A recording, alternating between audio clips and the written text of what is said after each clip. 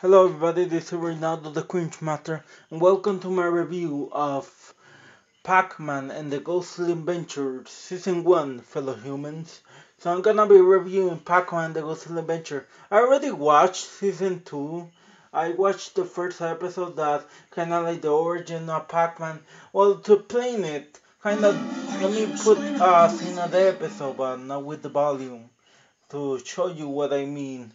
Or at least me watch it again, kind of. Like, try to explain what they saying. But I'm pretty sure it's a history lesson about the war, a Pac-Man, man, the Ghost War. It's like a history lesson because the ghosts are long gone. Yeah, Lord Batreas is the main villain, and Pac-Man, the Ghostly Adventures. In the show, right, there's they're like the only survivor of the Pac-Man, like the yellow peach is a Pac-Man, is the main character that is Pac-Man, but his actual name is Paxter, picture Paxter, something like that.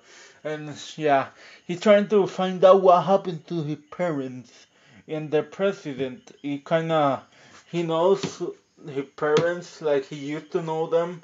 And actually, another part of the plot that is very interesting, the president and the bad guy of the show, they were brothers. Like, they were like brothers when he wasn't a ghost, before. So they were born brothers. So yeah. And what else I remember of me trying to explain the plot of the first season. And Pac-Man also has a friend called Seely. I'm pretty sure that was the name. Maybe I'm forgetting stuff. There was a Halloween special with the Dracula character. Yeah, what very interesting the season one. I'm kind of in season two right now, so yeah. I'm just trying to explain the main plot of the show, but the episodes are kind of loosely tied, kind of like no, not actually like it's a comedy, but for what I've seen, it's story driven. Like it's connecting. Like they don't forget what happened in episode before, the episode next.